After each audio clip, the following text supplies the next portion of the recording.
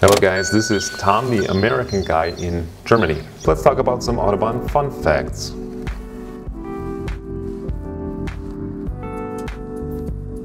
So 70% is speed limit free. There is an advisory speed limit of 130 kilometers per hour or 80 miles per hour. You can see the fatality rate is 1.74 persons per 1 million kilometers traveled compared to 3.38 in the States. The Autobahn is really well maintained. They use antifreeze concrete so that it doesn't crack in the winter. And there's no tolls, which is awesome. If you compare it to Italy or Austria, they do charge tolls. And in Germany, it's different. The roads that are paid for by the fuel and car taxes.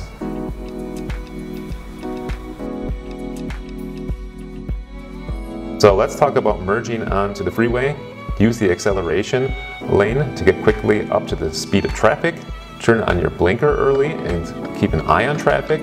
And as the merging vehicle, you have to find a proper gap. Others are not allowed to brake and disrupt the flow of traffic to let you on. Check your blind spot, find a proper gap, and enter the flow of traffic. You gotta stay on the right in case there is no gap, and make sure not to cross any solid lines.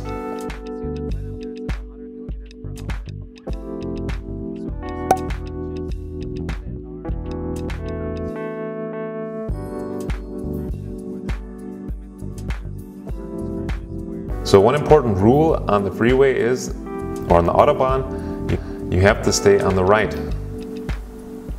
That is called the Rechtsfahrgebot. So rule 1, you have to drive as far to the right as possible, especially when getting passed up, or if you're on a hilltop, in a curve, or in foggy conditions. Rule number 2, the left lane can only be used to pass by other vehicles. Afterwards, the driver has to get back into the right lane. There is an exception to this if the next opportunity to pass somebody is approaching. Rule number 3, the middle lane can be used continuously if one or more slower cars are occupying the right lane. This is to avoid building lines of cars. Rule number 4, if, however, the right lane is clear for more than 20 seconds, then one must switch back into the right lane. Here you can see a digital speed limit. These change based on the weather conditions and the traffic conditions.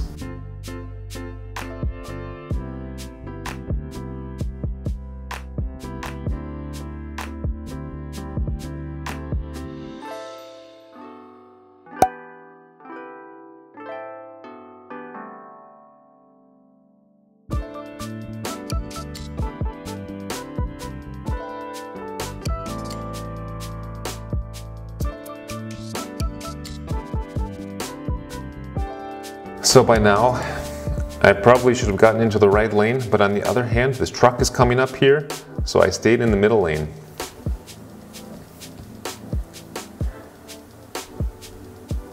If there's a lot of space and a lot of time now to get into the right lane, then I should get into the right lane.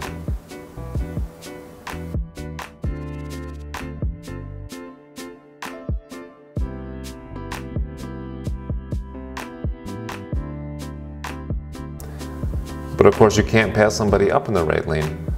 So that means that this white car right here, I have to slow down. I can't pass it up on the right.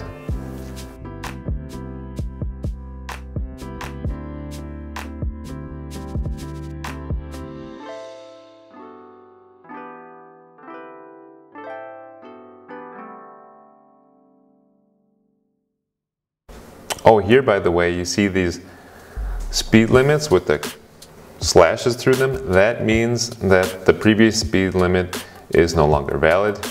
You can go faster. Okay, rules for passing on the Autobahn.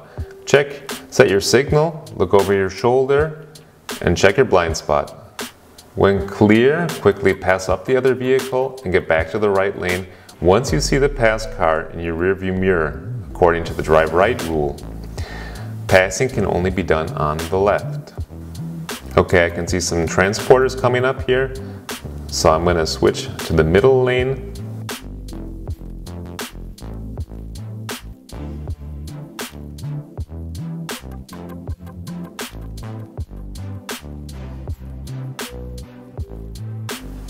See ya.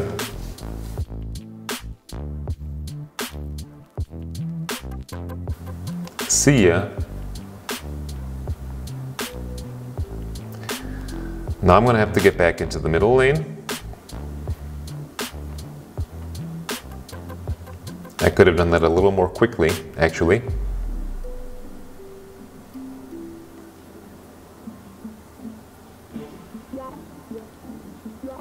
That beamer's going pretty quick. Sometimes you get passed up with cars going like 250 kilometers an hour. It's crazy.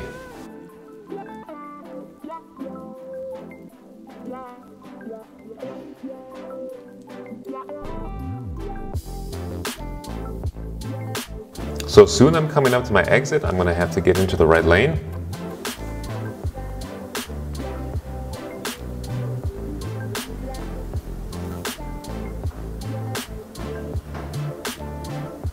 Upon exiting, there's also some things to be aware of. Get in the right lane in time to exit. You want to set your signal 300 meters before exiting, and you're not allowed to start braking until you reach the deceleration lane.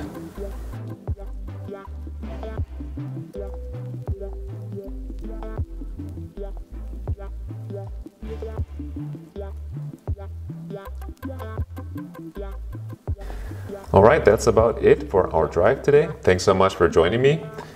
I look forward to seeing you next time. Please make sure to give this video a like and a comment. Write whatever you would like about driving on the Autobahn. Have you done it before? How fast did you go? What do you think about driving on the Autobahn compared to the US Interstate? Thanks for watching. See you next time.